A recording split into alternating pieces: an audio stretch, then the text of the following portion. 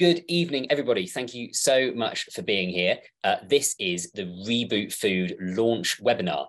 Now, in this webinar, we are going to be telling you all about our new campaign, Reboot Food, our radical plan for relaunching agriculture and transforming our damaging food system. And we're going to hear from some leading experts from across advocacy, from politics, and from academia about the food revolution that is unfolding as we speak and has the potential to potentially save the planet or make things worse if we don't embrace it in the right way. Now, we're going to start this round just with some introductions from our speakers, so you know who's there. I'll then give you an idea of what the format is, and then we'll launch into the topic itself. Now, throughout this webinar, I'm going to take you on a journey, hopefully, with our speakers from the damage that's being caused today by animal farming to the new technologies of precision fermentation and others that could solve the conundrums we face, and then into the tricky topic of politics, of how we actually translate this possibility into change. Now, in the final third of this, we're going to go over to questions from the audience as well. So if you are thinking of questions as you go, even if you've got them right now, as some of you have, thanks for that, please put them in the Q&A section and please upvote them as well. But for now, we'll do some introductions. So since I'm already speaking, I'll start with myself. I'm Joel Scott Hawkes. I am the campaigns director of WePlanet. I'm a former coordinator of Extinction Rebellion UK, and I also started a rewilding group in the UK, which is really my passion. I'm here representing WePlanet, and WePlanet is a brand new, recently launched environmental charity, and it campaigns for science-led solutions to the big problems we face. Now, one of the big things that we look at that's going to go through this webinar is land sparing. What we want to see is the planet rewilded. And so we're trying to find ways that we as humans can use as little land as possible whilst achieving full human flourishing. That's me. I'll be your host. I'll be asking questions. I'm now going to hand over to Hannah, who will introduce herself. Hello, I'm Hanna Tuomisto. I'm from the University of Helsinki, and I'm an associate professor in sustainable food systems.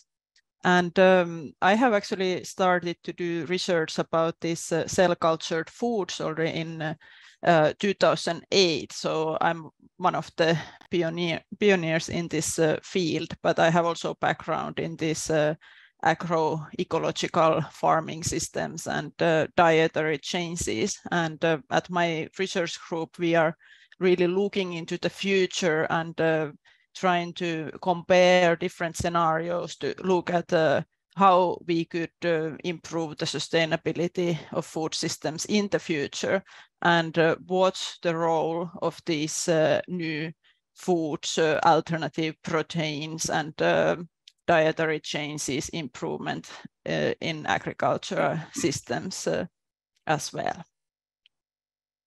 Thank you, Hannah. I'll now hand over to George to introduce himself. Thank you. So I'm George Monbiot. Most importantly, many years ago, I used to play ultimate frisbee with Hannah, and I'm sure there's a rich conspiracy theory to be developed around the ultimate frisbee nexus. In my other roles, I've been an environmental journalist and campaigner since 1985. And it's been a long, hard road. I'm commonly known as a professional troublemaker. My latest book tackles the issues we're going to be discussing this evening. It's called Regenesis: Feeding the World Without Devouring the Planet. Thanks, George. And over to you, Sylwia. Good evening, and thank you for inviting me here. I'm an attorney at law and politician, feminist, and vegan, and I've been dealing with human rights of women in particular, for more than 20 years. As a lawyer in NGOs assisting victims of violence, as a legislator drafting laws, including the first law on counteracting domestic violence in Poland in 2003. As an academic, my PhD thesis concerned the isolation of the perpetrator of domestic violence from the victim. And as a deputy commissioner for human rights in Poland, I'm saying about my path as a human rights defender because it was my feminism actually that resulted in my veganism. At some point I started to realize that you could not fight for human rights, women's rights, LGBTIQ rights that you could not fight one injustice while accepting or participating in another, because feminism is opposed to injustice and veganism is about the same. So in 2015, I became vegan.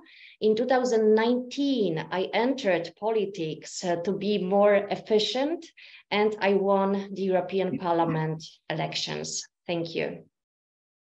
Super. Well, welcome all three of you. Thank you so much for taking part in this. We're immensely grateful and can't wait to hear more from you. Just a couple of housekeeping notes. Just so you know, everyone who's here, this session is being recorded and it will be available online. If you're watching the webinar, you're not being recorded. So if you're in your pajamas, that's absolutely fine. It will be made available to you later on. We're getting apologies just to send on. If anyone was here for Gunhild Stordeland, who was our fourth attendee, matters have come up at COP27, where she remains, which means she couldn't attend this evening after all. So she sends her apologies. Thank you for that. Now, before I hand over to George to open the attack, let's just remember why we're here. This is about the Reboot Food campaign. So if you haven't already, this is a good place to start. Go to www.rebootfood.org, as this is a campaign being run by WePlanet to achieve real-world political results. And we'll hear more about what we want about those in a moment. So to begin our journey, as we travel from the darkness of how much we've damaged our planet through the good technologies and to politics, I'm going to hand over to George, who's going to paint a picture of what animal agriculture and farming has done to our planet. Over to you, George. Thanks very much, Joel, and thank you everyone for attending. It's great to be here at this launch. So have you today eaten an animal product perhaps? Did you have an egg for your breakfast? Maybe some bacon, ham, some chicken nuggets? If so, regardless of what that product was, and if you live in a rich nation, so for instance, within Europe or in North America, the chances are extremely high that that came from a factory farm. Between 80% and 99%, depending on which country you live in, of the animal products on sale in the rich nations come from factory farms. And we have this bucolic image of how livestock are produced, of the sort of storybook farm with one rosy-cheeked farmer and one horse and one cow and one pig and one chicken and one cat, and they all talk to each other. Having worked on an intensive pig farm when I was a teenager, I can tell you it ain't like that. In fact, the two thoughts which struck me every single day were, hang on a moment, this isn't what they told me it was about. And secondly, why is this legal? Because if we treated dogs and cats the way that we treat those pigs that I was working with, we would be thrown in prison. So we have this extraordinary double standard, but it also has a massive environmental impact. So the great majority of our food from intensive production. Intensive production means those animals need to be fed on grain. That grain needs to be grown somewhere. It's quite likely, if you've eaten chicken or pork today, that at least some of the grain that fed them was soy grown in Brazil, in the Cerrado system or the Southern Amazon system, in either case destroying extraordinarily rich biodiverse habitats, savanna habitats and rainforest habitats to make way for that. This in turn releases a huge flush of nutrients down the rivers, feeding into the Amazon, the Tapajós, the Xingu, the Tocantins, and those nutrients created by both fertilization and by soil erosion, then flood into the sea.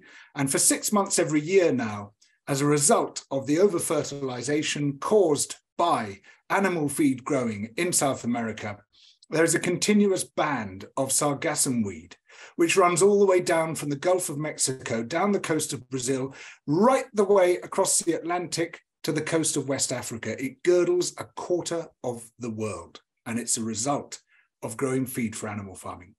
Then we bring the grain over to our own countries, passes through the animals in these horrendous conditions, packed into factories, these enormous barns, and a great deal of the nutrients in that grain then gets pooped out by the animals, and it has to go somewhere. It's high volume, low value. Farmers spread it on the land. You can't economically ship it out of the catchment, and there's far too much of it for soil and plants to absorb.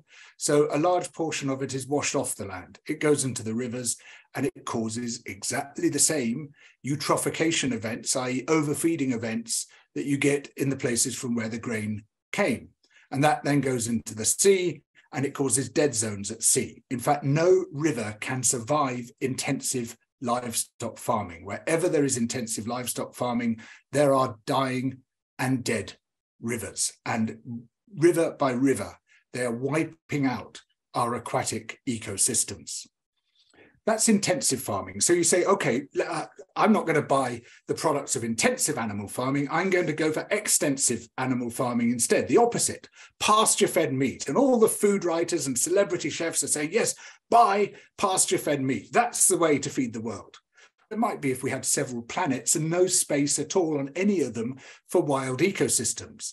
Because while intensive animal farming is horrible for the animals and creates this tremendous damage by nutrient pollution, extensive animal farming is the land hungriest of all human activities.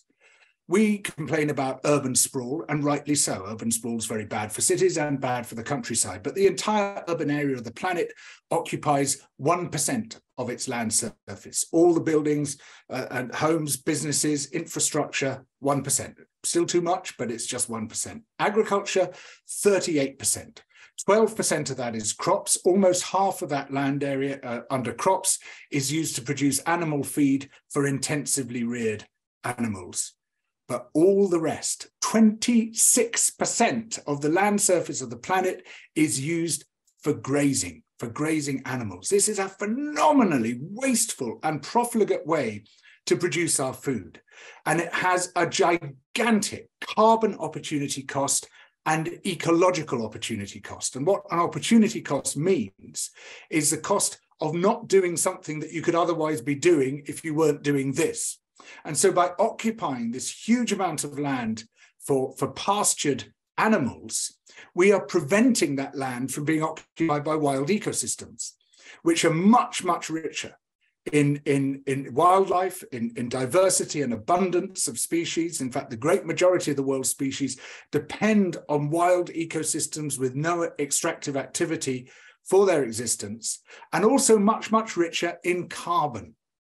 And so the opportunity cost of livestock farming, more than any other factor, is preventing wild ecosystems from surviving and preventing the mass restoration and rewilding of the planet's surface, which I believe is the only thing that will get us through the 21st century.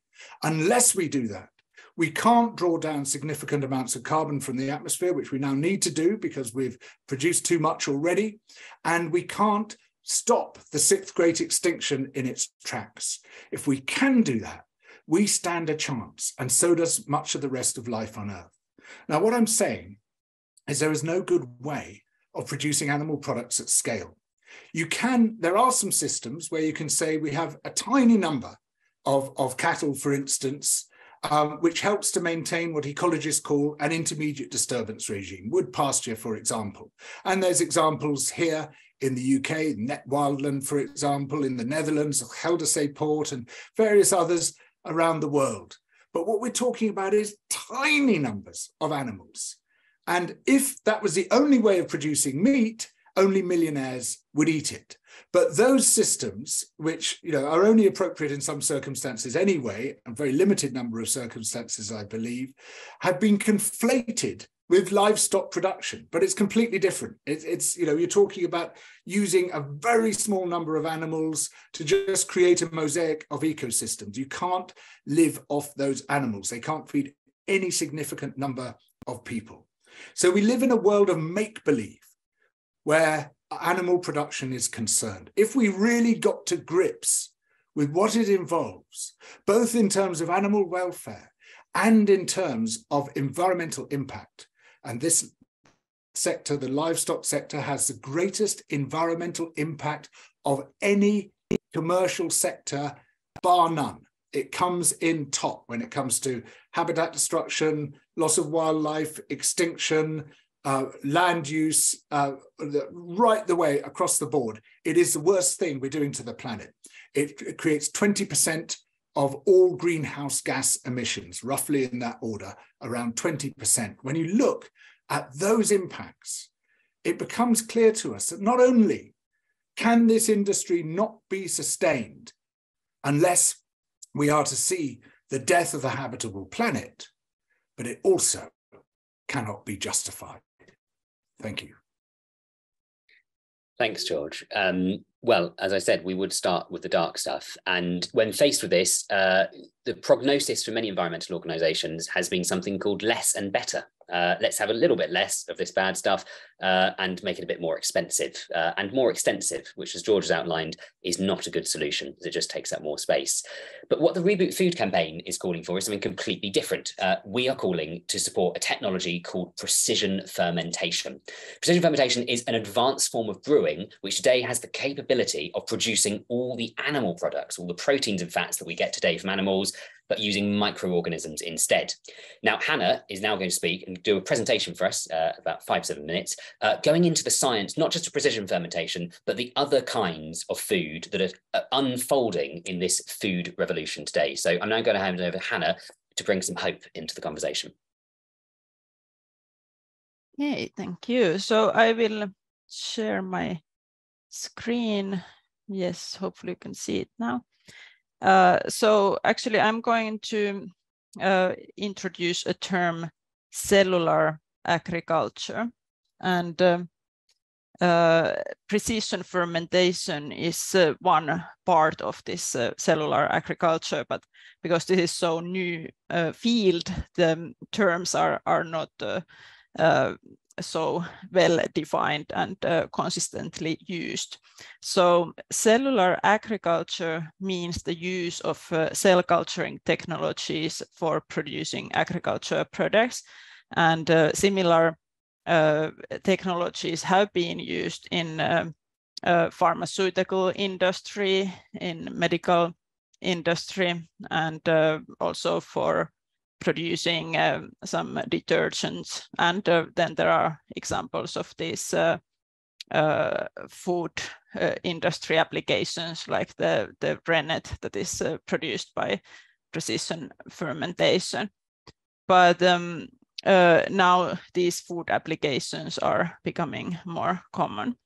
And the term cellular agriculture is divided to two different groups of products: cellular products and acellular products. And these cellular products are products that consist of the cells that have been cultivated. So examples are, for example, cultured meat, which is made of animal cells, also leather, fur, wood, and offal can be produced using the similar technologies. These cellular products also include microbial proteins. So, for example, mycoprotein corn, which is already widely available in many countries, is one of the examples of cellular products, but there are also others that I will talk about a bit later. Then acellular products are those that are produced by precision fermentation. So it means that a microbe, it can be a bacteria or yeast, is genetically modified to produce a protein or fatty acid, for example, milk protein, casein, or gelatin, vanillin, omega-3 fatty acids, or ovalbumin, which is the egg white protein. And this protein or fatty acid is used for the final product, but not the cells that are producing these substances. And then there are also two different groups based on what kind of feedstock these cells use. So some of the cells use carbohydrates, so they require a source of glucose, which is generally maize or sugar cane or some other crop that includes carbohydrates, or it could be also algae. But then there are also gas fermented microbes, which are able to use carbon dioxide or methane as a source of carbon. So these organisms don't need basically any agricultural land for the production because they don't need any source of sugars. And here is an example of the process of producing cultured meat. So, and here you can also see many different names that are used to describe cultured meat. So cultured meat is produced by taking animal cells, muscle cells from the, either by using a biopsy from the muscle of a living animal, or then also stem cells from the embryo can be taken. And these cells are first multiplied, then they are differentiated to produce muscle tissue, and after that they don't anymore multiply, but they start to fuse together and build the muscle tissue. Scaffolds are needed because the cells like to grow on the scaffold. And depending on the length and the process, the end product could be, in theory, something like whole meat, but most of the applications at the moment are more like loose cells to produce burgers or some other processed products. And some landmarks of the cultured meat development are this burger patty that was presented to the media in 2013 and produced by the Mark Post's group at the University of Maastricht. And in Singapore, Singapore was the first country to give a permission to sell cultured meat as a food in 2020.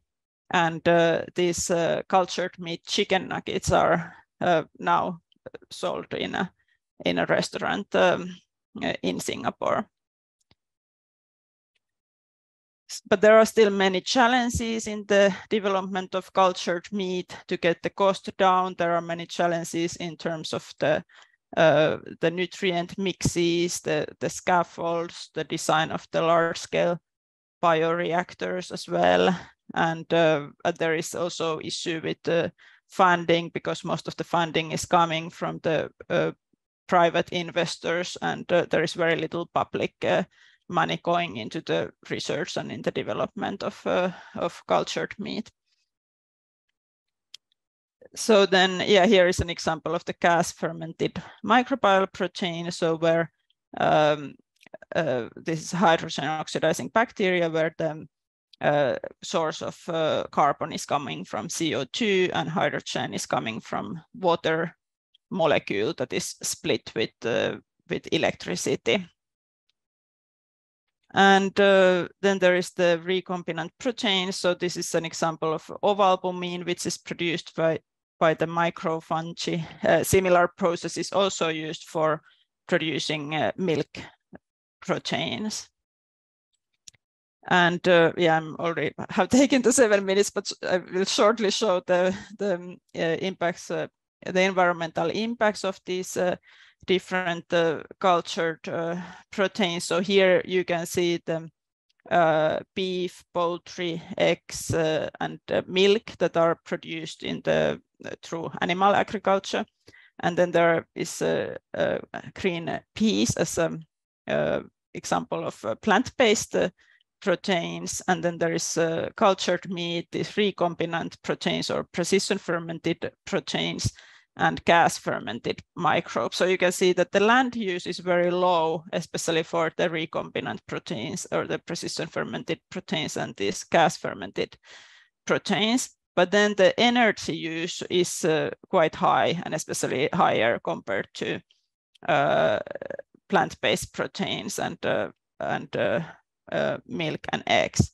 But then the carbon footprint, the climate impact actually depends on what kind of energy is used for these cell cultured food. So if very low emission energy sources are used, then also the carbon footprint is very low, and even with the current average energy mixes, especially these recombinant, the precision fermented proteins and the gas fermented microbes, they have lower carbon footprint compared to the livestock products. So I will leave here. Sorry, I took a little bit too much time. Super, thank you very much, Hannah. Wrapping that up into an idea for a new food system. So as Hannah's detailed, there's different types of this food revolution out there. There are some problems essentially with cultivated meat that mean that they may not be scalable. So although the idea of the lab-grown burger is one that's captured public imagination, many obstacles are still facing that. So what Reboot Food has done is essentially distill many of those technologies and focus on one in particular, which is the precision fermentation. So that is genetically editing, genetically modifying a microorganism like a yeast, and then turning it into using that to ferment animal products. Now, if you want to find out more about those products that are already actually reaching the market, do go to rebootfood.org. Under the precision fermentation section, you can click learn more, and you'll see there that in the US, you can already buy precision fermentation milk. From that, you can buy precision fermentation ice cream. In Germany, they're making precision fermentation cheese, steak, and ground beef and chicken is on the way as well. Essentially, we've unlocked the codes to how to do this. Now, what the Reboot Food campaign calls for is 4 points. So firstly, we say it has to be plant-based, this new food system. So we should all be eating an abundant variety of foods, of plant-based foods, because that's the healthiest thing. Secondly, we should brew instead of slaughter. So we should use precision fermentation, where we ferment microorganisms, as Hannah's detailed, to make our proteins and our fats. Thirdly, we should use as little land as possible, and we should rewild everything else for the reasons that George has outlined. And crucially, we're saying that farmers and landowners should be supported through this. So they should be paid and supported by government to do that rewilding. And finally, we're saying that those technologies that Hannah has just called for and has just described should be made as much as possible open source, so they should be available to everyone, so that the development does not end up in the hand of a tiny number of corporations, which is a big risk. Now, on our website, you'll see that there is a manifesto. That manifesto goes into 10 specific policies, which we are calling on governments to achieve to unlock this food revolution that can be plant-based and precision fermentation-based. However, as idealistic as writing a manifesto may seem, it's time for a reality check about where politics actually is. So I'm now going to hand over to Sylwia, who's a very experienced advocate in this space, and of course, as you know, an MEP as well. So Sylwia's going to tell us, what's the state of European politics right now? Is it helping a food revolution, or is it defending the industrial animal agriculture business? And hopefully you can tell us a bit about your experiences in advocating for change as well, Sylwia. Mm-hmm.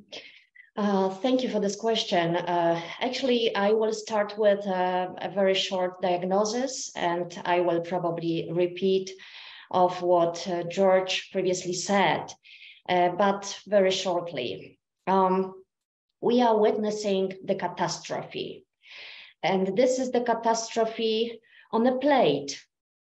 If you look at the climatic, economic, health, and social impacts, there is no bigger political problem than animal agriculture.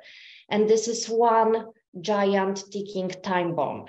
The sector pollutes the environment, destroys biodiversity, causes climate change, deforestation, increases antibiotic resistance, causes food poverty, turns the lives of people living in the vicinity of animal farms into hell, and kills billions of sentient and thinking beings.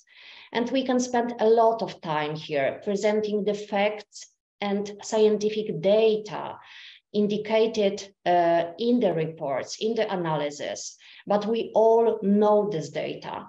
And going to the politicians and politics, politicians know the facts too, but they ignore these facts, idly watching as animals and planet die and people suffer. Politicians pretend that animal farming problem does not exist. They ignore the problem, although academics, NGOs, experts, activists call for change. But for now, the lobbyist voice and political interest are still more important. Politicians ignore the problem because it is more convenient. And what is crucial, animal farming is strengthened by both the left, the right, and the liberals. Industry can do its job because politicians do not dare to say that this model of nutrition, this model of the economy, this model of life is a bankrupt. And the only thing saving its existence is public money. And at the beginning, what we need to do, we need to stop funding the industry, animal farming, with public money. Isn't it absurd that the European Union spends billions of euros on a sector that worsens the climate disaster, destroys biodiversity, turns millions of people's lives into hell, destroying their health? Yes, it is. Because politicians first spend billions of euros on what does harm, and then billions of euros to the effects of the animal farming. And this is absurd, this is inefficient. And it is very obvious that we need to change the system. And the system is to be blamed, not the people. And as a lawyer, I wish we could discuss, for example, the drafts of concrete laws. But to change the system right now, we need to push the boundaries of the debate, because the debate is blocked by animal farming sector. Currently, I push the boundaries of the debate instead of drafting laws. And that is why in September 2021, I announced my 5 for animals. I was the first politician in Poland that proposed a roadmap and specific dates for ending animal exploitation. And my 5 are 2023, a ban on animals in circuses, dolphinariums, ban on hunting, including fishing. 2025, a ban on opening new animal farms. 2030, a ban on animal testing. 2040, 100% ban on animal agriculture. And now, introduction on animal rights in the Constitution. I believe that what is harmful must be first made more difficult and then banned. I say this because I believe that the meat sector is a sector of the past, and the sector of the future that politicians should support is the plant-based sector. And that's why I proposed a different package of changes, a 5 for plant-based sector. And it was a ban on advertising, now legal advertising of meat, milk, and eggs. Secondly, elimination of funds for the promotion of these products, a lot of euros.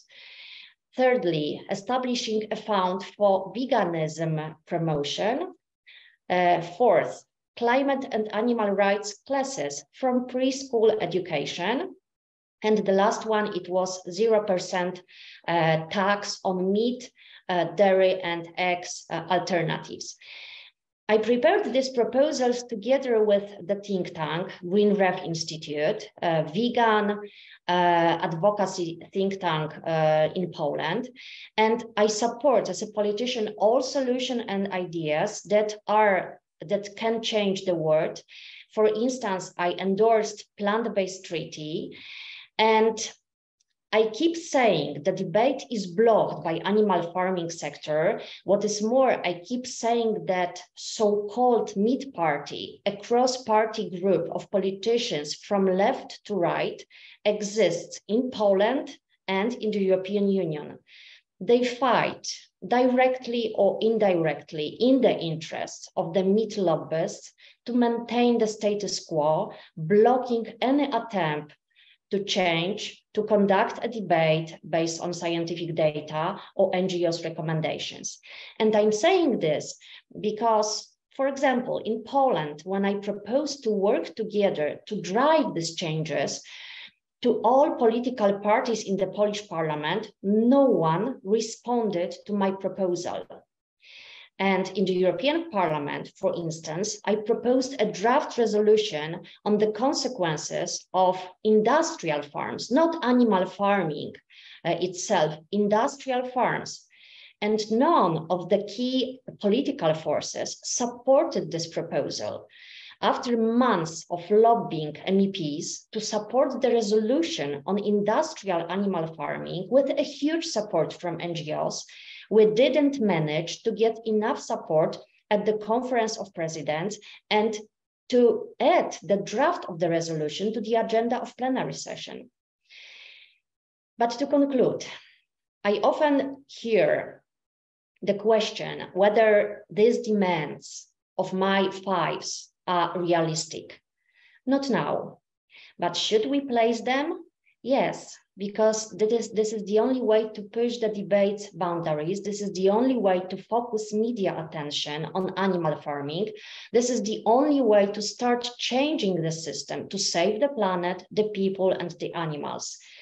And when I proposed the debate on introducing a meat tax more than 2 years ago, I was attacked by all the media and all political parties. Today, we already have substantive media publications and scientific analysis, and governments of Germany and Netherlands discuss the idea. So if we are interested in real change, if we want to deal with animal rights and not with so-called animal welfare, if we want to tackle the climate catastrophe realistically, we cannot compromise. Thank you, and go vegan and stay vegan. Thank you so much, Sylwia. Fantastic. Right. So let's talk about what's in the Reboot Food Manifesto before we go into a bit of a debate. So you've heard some great ideas from Sylwia here. And one of the notable things actually is that we're following a similar theory of change to Sylwia in the Reboot Food campaign, in as much as we are deliberately trying to stretch the window, the Overton window of political possibility. So rather than adopting the strategy that many NGOs have been adopting, which is to let's choose a small win that's slightly better in the right direction and see if we can win that, we're going full out there. We're proposing an entirely new system, as we've heard, that's the state of the emergency. Now, notably, I should say that whilst it's fantastic to have Sylwia along here, and a number of us on this call are personally vegan, it's not a word that we're using as part of the Reboot Food campaign, as we're actually thinking that the Reboot Food manifesto can in some way open up the debate about ending animal agriculture with people that wouldn't even want to use that word or even have a meeting with people. So we're hoping to add a new player into this battle in some ways. The other thing to note is that WePlanet is also, first and foremost, essentially an environmental organisation, but it's one that's realised that through this technological breakthrough could essentially become also a sort of vegan organisation in some ways. And we're hoping that this is something that will pull the rest of the environmental movement in, realising that animal suffering across wild animals and farm animals can all be part of the same story. So very quickly, what's in the Reboot Food Manifesto? Well, we've got 10 policies. Our first one is big investment. We're calling for 2.5% of GDP to be invested into food innovation. That's a lot of money. That's how much was spent on the moon mission. But as George has outlined, that's the stakes. That's how high we should be aiming. We're calling, as Sylwia has said, to stop subsidies for animal agriculture and to pay farmers a subsidy to sequester carbon instead, so pay them to rewild. We're asking for agriculture to be brought in something called the European Emissions Trading Scheme. Bit technical, but essentially we're asking farmers that emit to pay to emit. We're saying that plant-based foods should be subsidised at the shops. So when you go in there, the price should actually be lower to buy healthy plant-based foods, and the government should be putting money into that. It will help so many people by doing this. Now, crucially, as we've touched on, we're calling fifth for a just transition. So this is going to be a huge impact, whether we're campaigning for it or not, on farmers and on their supply chains. So governments need to act now on this to help people and to help those communities. We're calling for reductions in land use, so with targets for those. And seventh, we're calling for a limit to patents on food technology. And our final one's this: we think that gene editing has to be legalized. That's going to be necessary to unlock the technologies Hannah's talked about. We're talking for sustainability labeling to be made mandatory. So that is to say that you should be able to go into a shop and see if something is a big emitter, a big land use, and if something isn't.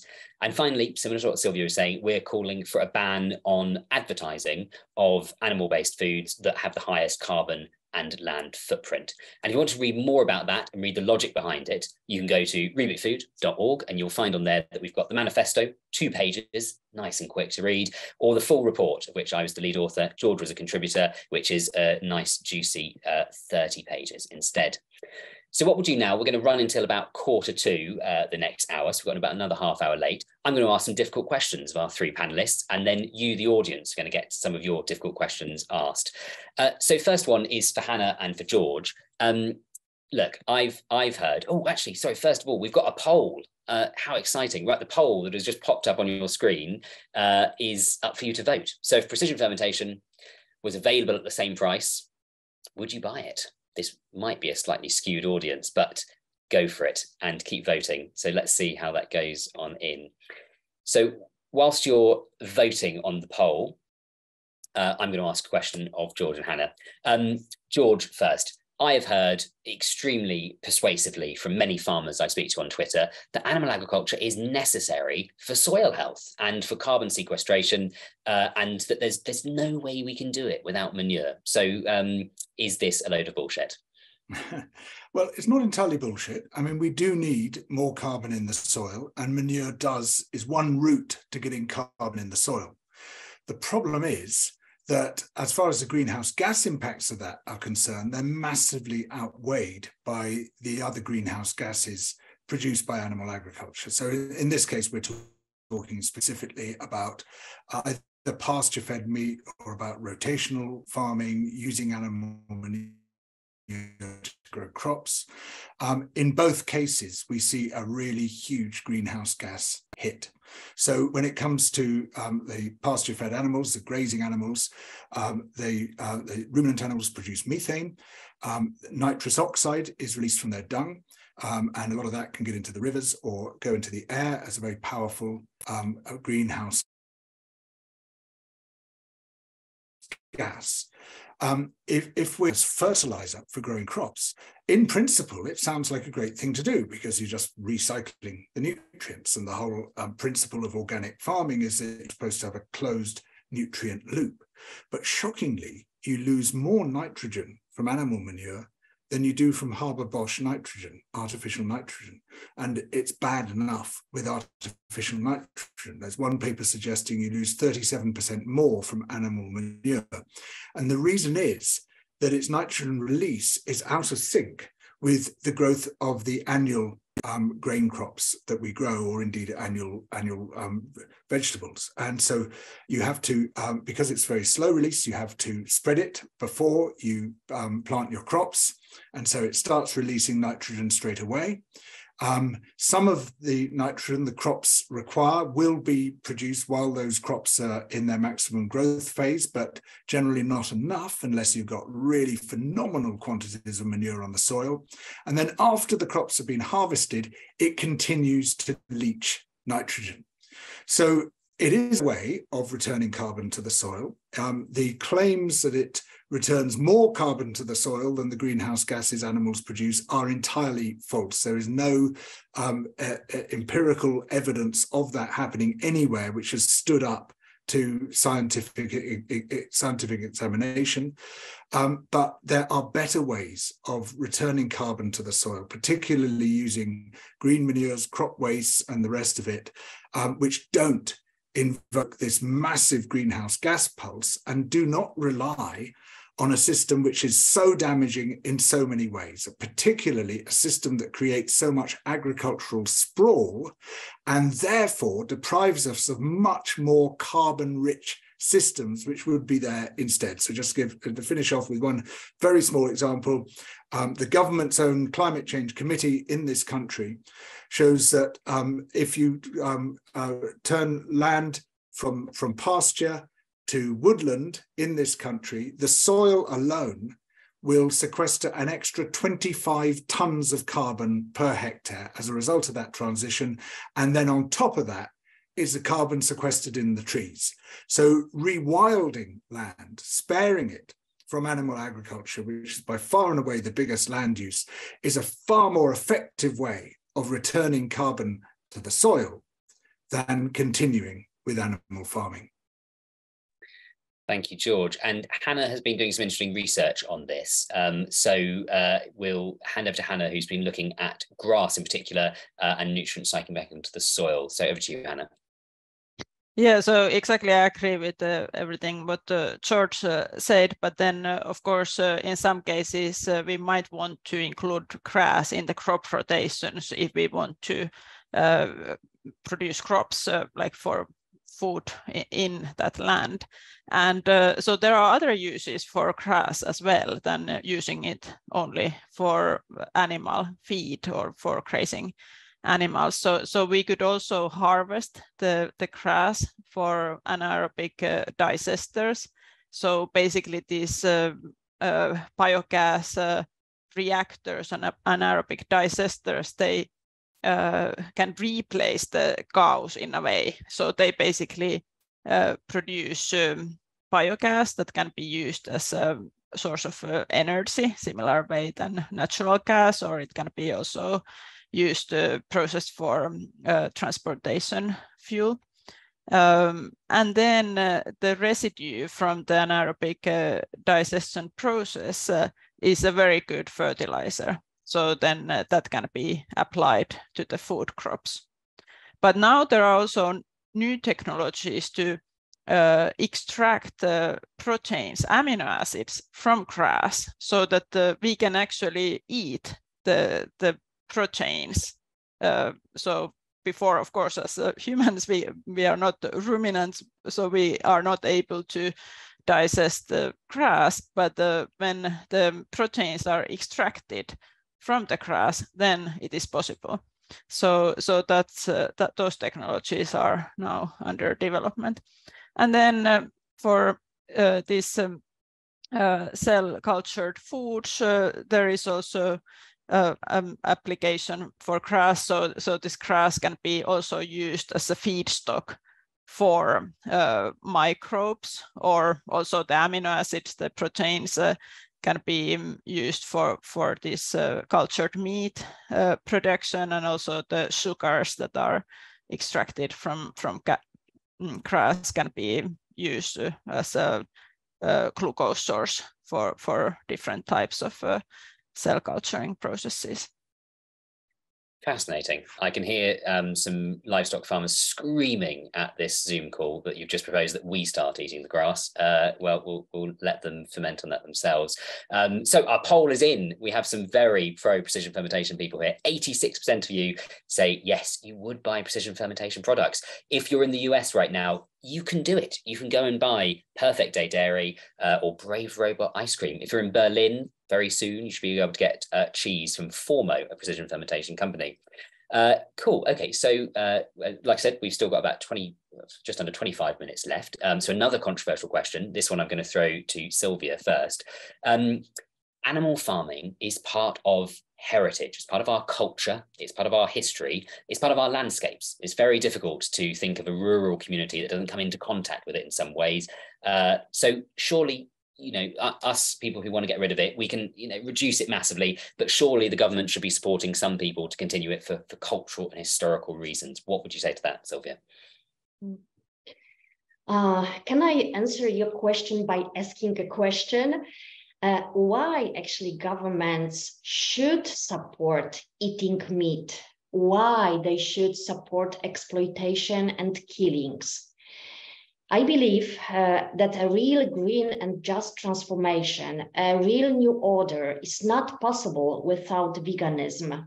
And I know I am one of the few politicians in Europe who dare to say this. I'm not supported by the Greens in Poland and by the Greens in European Parliament. This is not official positions of the party and the group. And as a politician, I need to say that governments should or even are obliged to provide all people with healthy and ethical food. All people, regardless of where they live, how much money they have.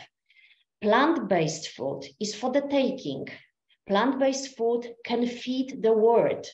And why not to use the huge possibilities of plant-based food?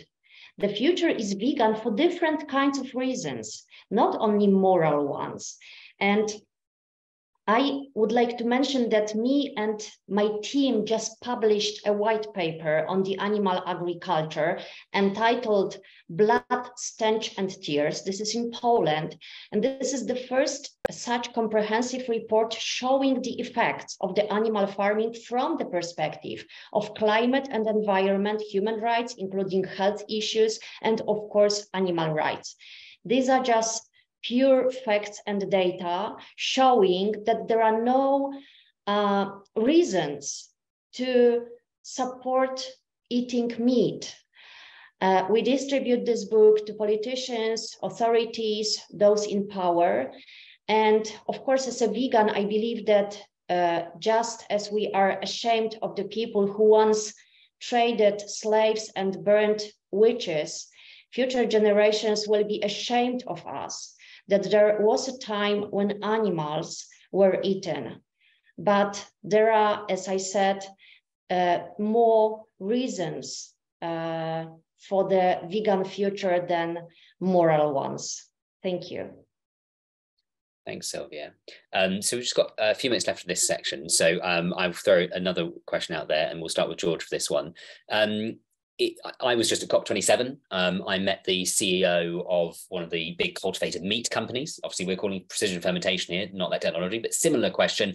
And it could have been meeting the start of any tech startup from Silicon Valley, had the same monomaniacal vision to take over the world. Surely the dangers of corporate conglomeration here, of a tiny number of companies owning this technology, is so great that actually we should be campaigning against this, not for it. What do you say, George? There is a genuine danger here, as indeed there is with most new technology. At the moment, worldwide, intellectual property rights are too strong and antitrust laws are too weak. But unfortunately, that applies to the existing food system as well. So to give you one example, 90% of the global grain trade is in the hands of 4 corporations. Now that's a disaster. It's extremely dangerous for global food security. It's extremely dangerous for the resilience of the global food system itself. These companies like the banks leading up to 2008 are becoming too big to fail. But does that mean that we should abandon the global grain trade because of that corporate concentration? No, we need to reform the global grain trade and break up those mega corporations. If we were to abandon it, billions would instantly starve. So what we need to do here is to separate the technology and the remarkable environmental and humanitarian potential of this technology from the possibility of its capture and co-option by a small number of corporations. And it's perfectly possible to have distributed and open source technologies which are extremely effective. In fact, one of the things I do in Regenesis is to look at the evidence, and the evidence shows pretty clearly that actually weak intellectual property rights have often been associated with very powerful trends in innovation. And if intellectual property rights are too strong, they lead to a fortress styles of development, which actually impedes innovation. So both if we want this technology to thrive, and if we want to prevent the same corporate capture and concentration that we've seen in the rest of the food chain, then we have to ensure that intellectual property rights are weak and antitrust laws are strong. These are human decisions. You know, we used to have much stronger antitrust laws. We used to have much weaker intellectual property rights. But as a result of corporate lobbying, these disastrous circumstances have been imposed on just about every sector. We need to be breaking up Amazon. We need to be breaking up Google. We need to be breaking up corporations in just about every commercial sector. And that applies to food and farming as well. It's not a new problem introduced by novel technologies. It's an existing problem that needs to be dealt with wherever it occurs.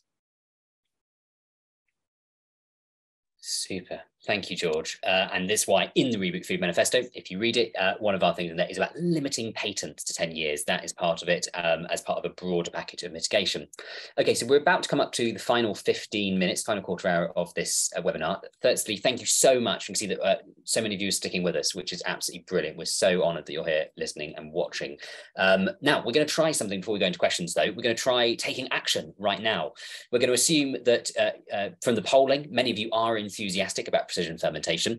So we're going to see if we can crash Twitter all together, all at once. I'm going to post in the chat right now a tweet. Hopefully you've all got Twitter, and we're all going to take a moment to click on it, open Twitter if you can, quote retweet it, and tag any politician that comes to your mind. At this point, don't overthink it. It doesn't need to be someone who has influence or power. If you can think of a politician's name, tag them in the tweet. So we're all going to take 60 seconds to see if we can crash Twitter with this tweet.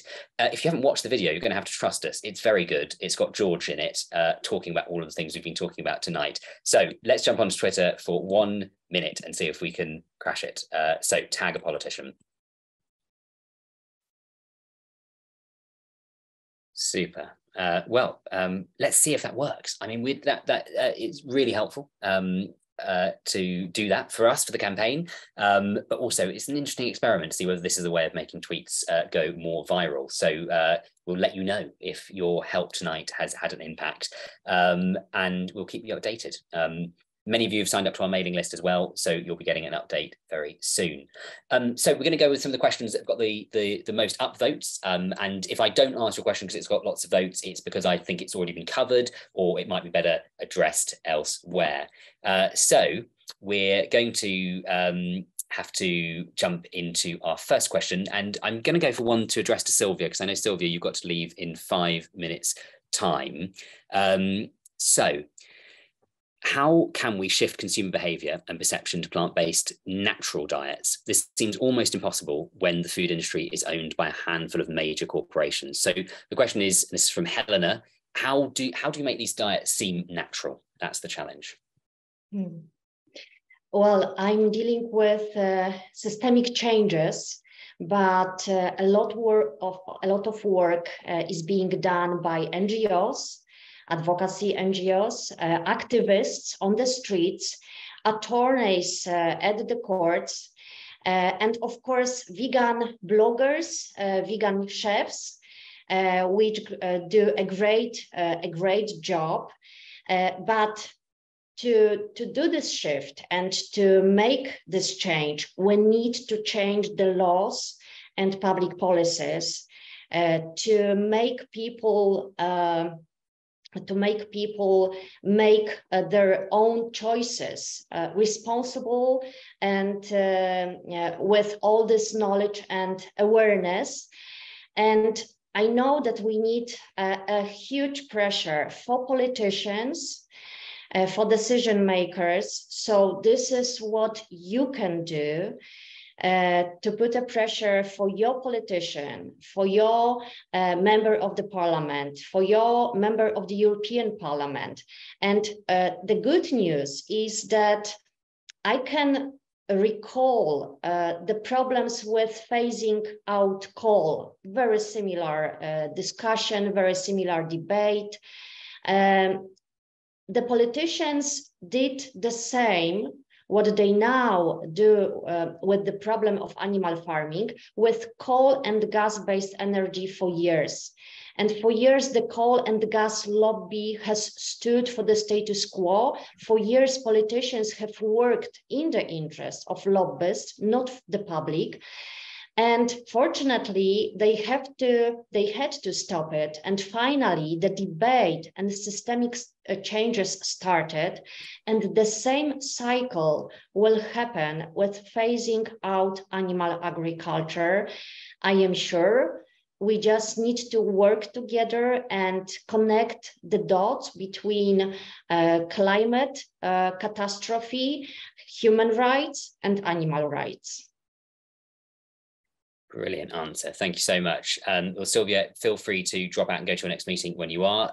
The remaining 3 of us are going to stay on. So we say a big thank you to Sylwia for fitting us into your extremely busy schedule. So thank you for being here, and we'll follow up shortly. So the rest of us, we're going to be here for another 10 minutes just to answer quick fire a few more questions. We've got another poll going if you'd like to, where we go down a bit more in depth on your opinions about precision fermentation. Is this something you do occasionally? Is this something you would do completely? Next question, and we'll try and keep these ones short so we can get through as many as possible. Challenge to you, Hannah and George, sorry for this. From Julia Milton, there is scientific evidence that human health depends on the health of the gut microbiome, we all know, which in turn depends on eating mostly a range of unprocessed plant-based foods. So how does your call for precision fermentation relate to this other important approach? So basically, essentially, what does the science say? Do we know what precision fermentation will do for our gut microbiome? Is it healthy? Is it safe? Hannah?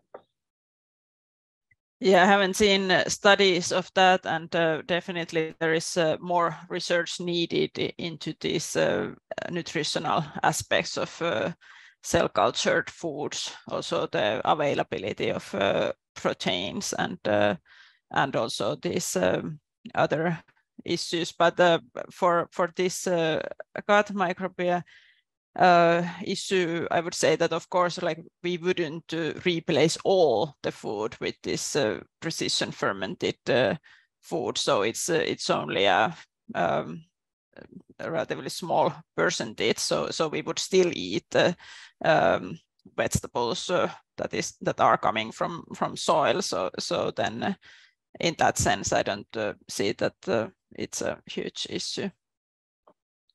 George, do you want to come in on that one as well? Yes, just very briefly. I mean, the protein profile of the microbes I looked at in Helsinki, for instance, is roughly halfway between that of plant and animal proteins. There is an issue in that there's quite a lot of nucleic acids. You don't want too many nucleic acids because they can cause gout and kidney stones, but those can easily be stripped out. I mean, we're not talking about foods which are unlike those we already eat. In fact, you eat bacteria with every meal, and we deliberately introduce bacteria into foods like cheese and yogurt in order to create the tastes and textures that we like. And so, you know, it's, people say, oh my God, labs and bacteria equals apocalyptic movie. Well, lab and bacteria equals antibiotics and all sorts of other things, including quite a lot of the foods that we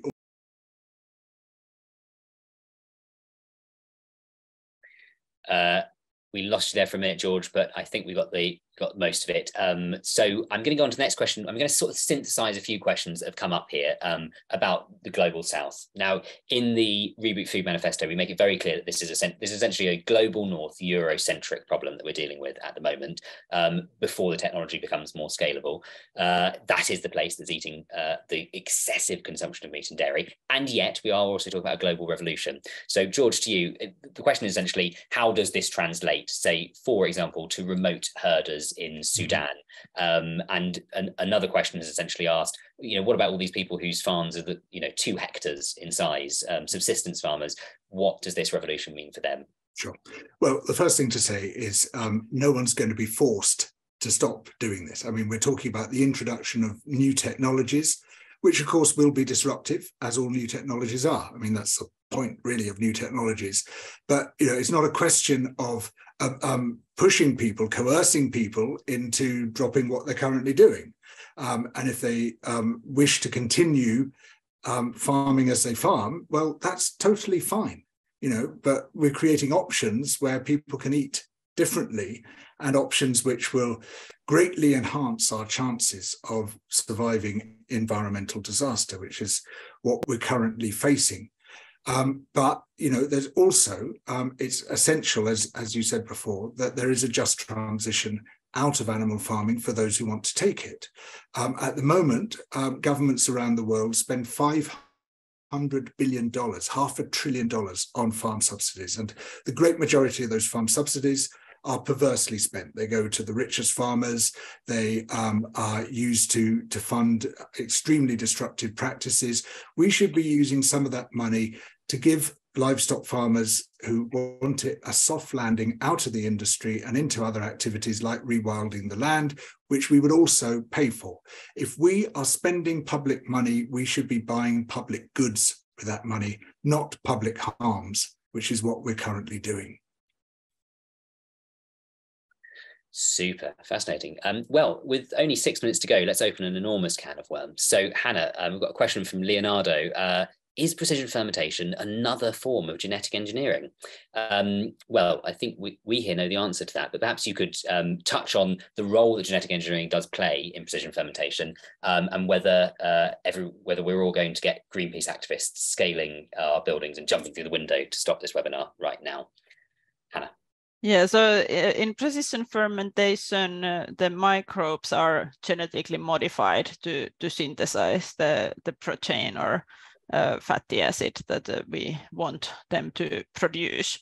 But then actually these genetically modified organisms are not part of the final product, because only the protein or the fatty acid that the microbes are producing are used for the final product. So in that sense, it's easier to get the permission for these products in the European Union as well. But then it's more of an issue what to do with the microbial mass, because in the US they can use that as a pet food, for example, but in Europe it wouldn't be possible. So here it would go for energy production most likely. But then of course there are these other microbial proteins like corn and these gas fermented microbes where the whole microbe is eaten. So those processes don't involve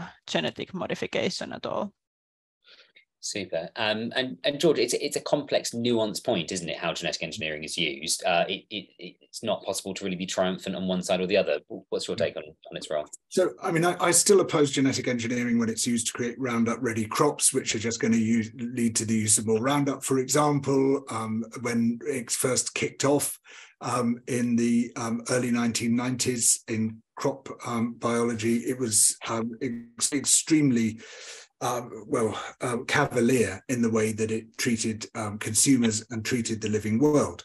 But parallel to this, we have been eating GM microbial products for a long time. I mean, if you eat cheese, the great majority of that cheese is made with a product called chymosin, which is made from a genetically engineered microbe. And that chymosin replaces rennet, which we previously got from the fourth stomach compartment of a calf.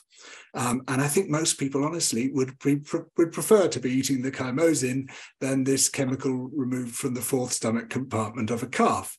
And it's also been used for a long time, GM microbes to produce insulin, for instance, also through precision fermentation, and a number of other products, enzymes and things, which just don't seem to have caused any headaches and don't seem to have caused any public disquiet. So my approach is case by case. If GM is being used just to secure the market position of a super dominant company, then it's a bad thing. If it's being used to advance massive environmental improvements without harming human or planetary health, for instance, then it's a good thing. And we're going to end with one nice question, actually, that's framed a kind of vision of the future that we could be fighting for here with our last 2 minutes. So give quick questions if you can. I'll just quickly update you on our poll as well. So that's really interesting. So 63% of you here, thank you so much, would do a complete swap. So we've got some really sort of pioneering people here. If you go to Singapore or the US, I said, you could start doing that already, hopefully here in the UK too. And 34% of you eat it occasionally. And the 3% of you here who say you'd never touch it, bacteria is gross. Thanks for coming. I mean, it's just so open-minded of you to come and listen to all of this. And I really appreciate you coming. And there'll be more of these debates coming up. So final question is from Daniel Green. And that says, so 15 to 20% of the population can't afford to eat the Eat Well plate. That's the UK thing. So poor diet is one of the biggest drivers of mortality and morbidity behind tobacco. Now, would it be possible to have precision fermentation in localized people's kitchens that could truly enable all citizens to access a healthy and climate-friendly diet? So it's a lovely vision, the idea of this. Could we make it happen? We'll go to George and then give Hannah the final word on this one. Over to you, George. I mean, it's certainly the way I would love to see it happen. And what I'd love to see is independently owned microbial breweries on the edge of every town, like the sort of microbrewing of beer and producing products tailored to local markets, high protein, high fat foods, whatever people wanted, which either substitute animal products or trigger a whole new cuisine, which is one of the promises of precision fermentation. I mean, just as the first farmers to domesticate a wild cow weren't thinking about camembert, we have no idea what new foods this could lead us to. In fact, I think we're going to see a dietary revolution as profound as the agricultural revolution was in the Neolithic. But in the meantime, there are obstacles to this. It's expensive currently to set up these plants. The price will come down. There's no question about that. It's not like setting up a silicon chip plant where you have inherently enormously high costs, but there will be economies of scale. Quite how it will play out, I don't know. But I think one of our aims, one of my aims at any rate, is to get in very early with this technology, to fight the concentration of the industry, to fight strong intellectual property rights, to fight for strong antitrust laws, and to the greatest extent we can, ensure that this is in the hands of a distributed food system dominated by small and medium enterprises, generating and selling their products locally. And final thought from you, Hannah. We're right at the end of time. Sorry to squeeze Okay, very shortly. So at least I know that the Finnish company Solar Foods is already producing this technology for space. So basically they are small units, so those could be also used in the kitchens. And also at the VTT Technical Research Center in Finland, they also developed this kind of small prototypes of cultivating plant cells in these small bioreactors that could be in kitchen. So yeah, maybe. Fascinating. Okay, well, that's a lovely note to end on. So firstly, a massive thank you to our two remaining panelists, to George Monbiot and to Hannah Tuomisto. We're so grateful for you to be part of this. Thank you, everybody who's been watching and listening. You've stuck through an hour and a quarter of this, which is more than we said, but it was just so interesting we had to fit your questions in. Please do go to replanet.ngo, that's our organisation, and follow us on social media through there. And please share the video as well. And if you've come to this webinar, you will be on our mailing list now. You can unsubscribe, so you'll get updates from us about the next steps of this campaign. So thank you so much for listening, and long live the food revolution. Okay, good night. Thanks, Joel. Thanks, Hannah. Thank you. Bye-bye. Bye, everyone.